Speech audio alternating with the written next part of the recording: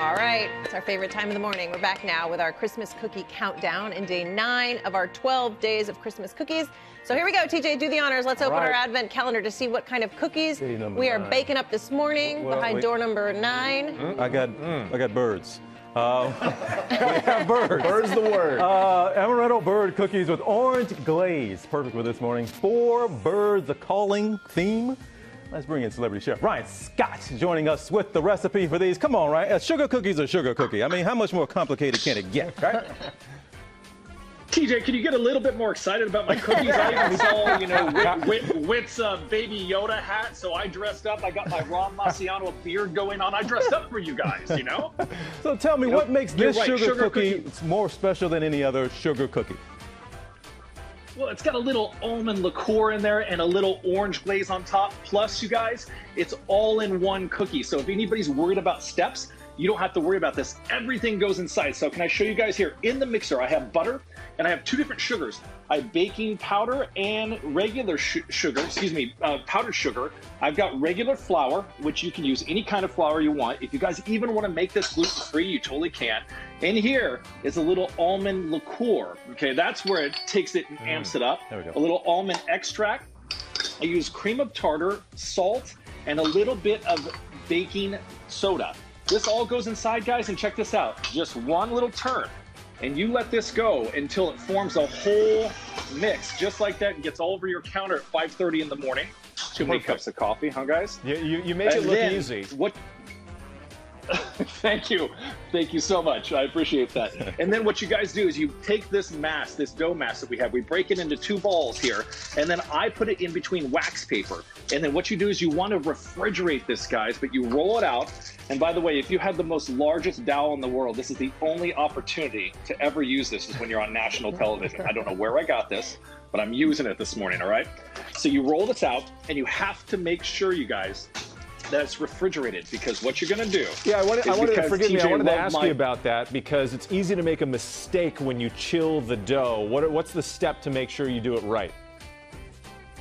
Well, you want to make sure that the dough is chilled, because otherwise, if it's hot, the friction from this mixer here, you're going to be unable to actually punch them out, and the dough will actually stick to the board itself. So if you put it on the wax paper, and then you take TJ's favorite little shapes in the whole world, his bird shapes, if you guys punch these out, they go like so, and then they hold together and bake a lot easier. So refrigerate the dough at least for a half an hour.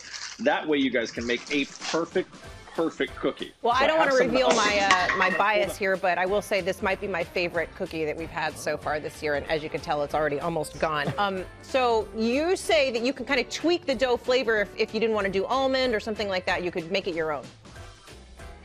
Cecilia, I'm now officially your biggest fan on your fan page now. I just liked it for you saying that. The Ryan Scott Cecilia fan base, I love it. I'm all the way. Yes, you can tweak the flavor profile. So if you don't want to add almond liqueur, you can make it just extra orange or extra lemon or extra vanilla. So you guys can make it any way you want. But the best part about it is if you guys take them out of the oven like I have here, check this out. Let me take it close to my cam. Once you've made all the flavor profiles, they set up for just a second. Look at those. You have all those amazing shapes. And there's nothing like having a Dolly Parton little oven mitt at the same time, guys. Okay, I got to make sure I got to represent my girl here. All right. All right, so here's what you do, and you were talking, Cecilia, about flavor profiles. You can mix it up. I took a little bit of powdered sugar, a little bit of orange zest, a little bit of salt and milk, and this is our frosting. And I'm going to take this little fork and knife that you have here, and check this, guys. And you just put this little smear right on top. And what's kind of cool about this, I have a little 3-year-old daughter, so she can come in the kitchen and help us out. And then what you do is you take this here and you take little almond slices and you start taking the little wings that you make little 4 birds of calling. And then you get in this little baby voice that I'm doing right now when I'm making this too. And you take any kind of chocolate that you guys have here, and you just kind of have fun. At the end of the day, this is the holidays. At the end of the day, a lot of us have been in the kitchen a lot and cooking a lot, but just make this fun. Yeah. You have a 1-mix cookie mix. You don't have to worry about it. And then they're all done.